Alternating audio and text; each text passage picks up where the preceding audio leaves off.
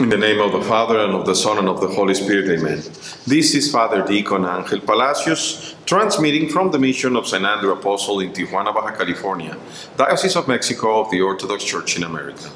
The Gospel is for April the 15th, 2019, according to St. John.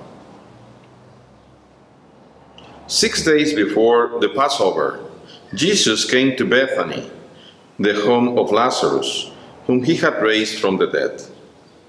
There they made the dinner for him. Martha served, and Lazarus was one of those at table with him. Mary took a pound of costly perfume made of pure nard, anointed Jesus' feet, and wiped them with her hair. The house was filled with the fragrance of the perfume. But Judas Iscariot, one of his disciples, the one who was about to betray him, said, "Why has this perfume not sold for 300 denarii and the money given to the poor?" He said this not because he cared about the poor, but because he was a thief. He kept the common purse and used to steal what was put into it. Jesus said, "Leave her alone.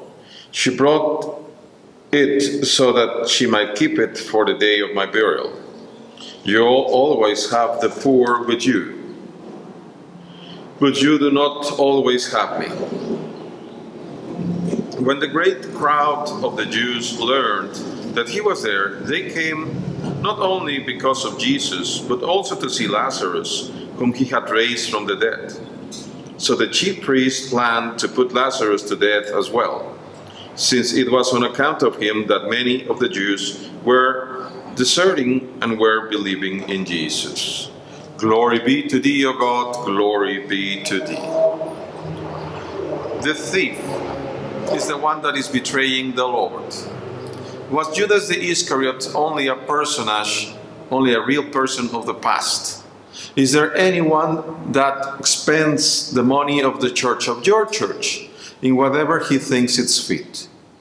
How is it possible that I see my brothers in the presbytery that they prepare a kermesse, or they prepare some sort of rally for funds, and all of a sudden then the priest has a new car, the priest has a new laptop, he has new clothes, when the money was supposed to help the poor and the money was supposed to help the construction of the church.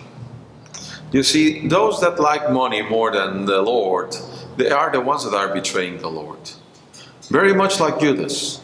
They are the ones that would like to wear very expensive crosses on their chests, very, very expensive ornaments, and live large, notwithstanding that the people that they are surrounded with are very poor. But they are not forgot. It doesn't matter that they might bless you or me. If they behave like that, they will be very much like the high priest, like the presbyters, that would rather kill Lazarus than to convert. Are you seeing something like that in your church? If you are, look for a holy priest.